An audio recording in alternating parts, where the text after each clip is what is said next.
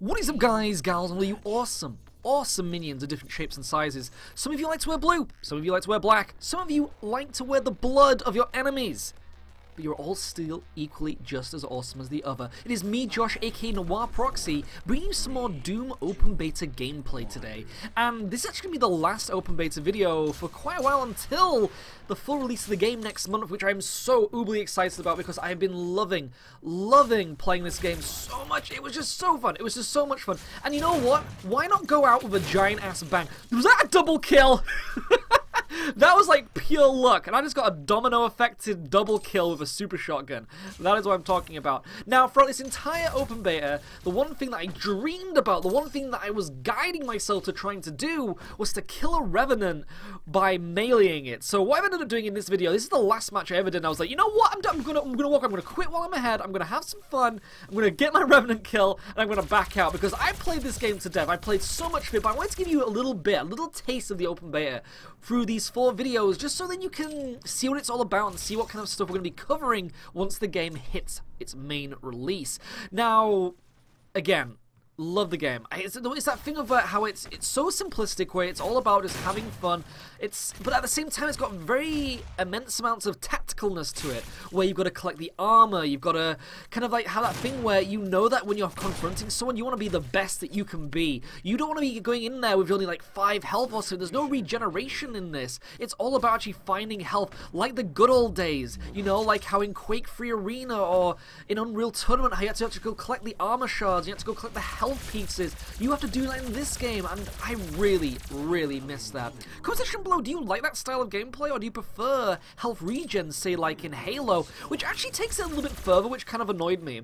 Because even though I like Halo 5's multiplayer quite a bit, the one thing that really bugs me is that you have to end up like doing the whole, you have to have your health recharge, and then you have to have your shield recharge, but you can't have those things recharge if you're running, which kind of really annoyed me. Another thing to point out, that this isn't the BFG, which I actually mentioned in the last video. It's actually called the Gauze Rifle. Now here we go, going for that Revenant kill. Oh, it's gonna be so Was that a roundhouse kick? That looked like a roundhouse kick, baby, and then I became the Revenant itself. Time to pwn.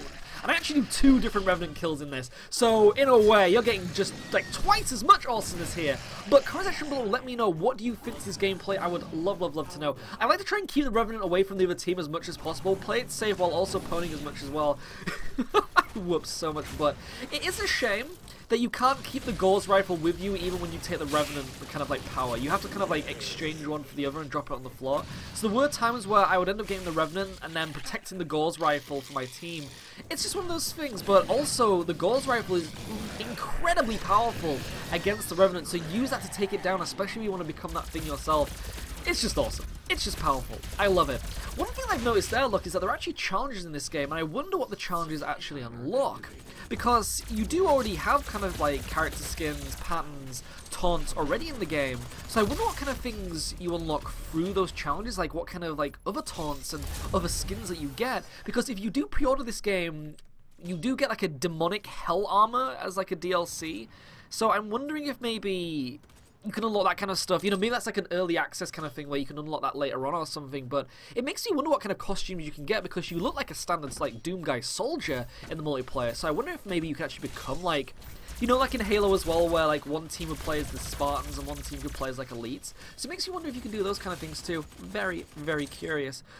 Oh, I'm missing this game already. It's been so long since I played it. But let me know, did you actually play the open beta? What did you think to it? Is it your cup of tea? Like, as I mentioned, do you like the idea of kind of, oh my god, someone just bear hugged me to death. That actually kind of looked kind of painful.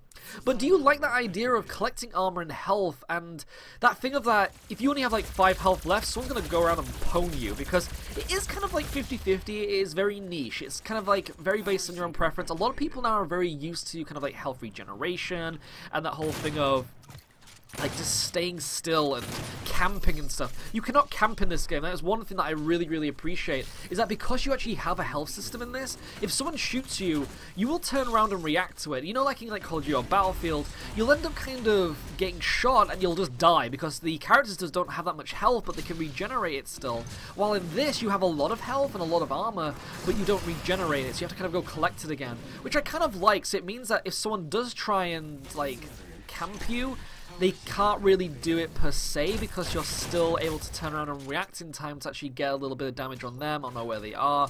And I like that. I really, really appreciate that. I like as well that it makes you run around as well. Like, you have to collect the armor, you have to collect the health, you have to be tactical, as I mentioned before.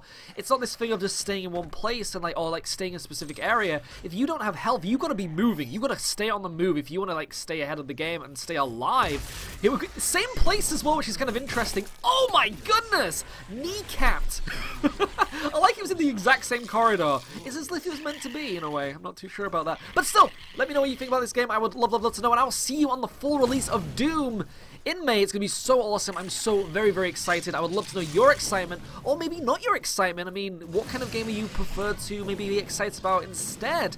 Let me know. I would love, love, love to know, and maybe we'll talk about it in the next video when Doom comes out. But either way, it's been me, Josh, aka Noir Proxy, and I will see you all next time. Ciao for now.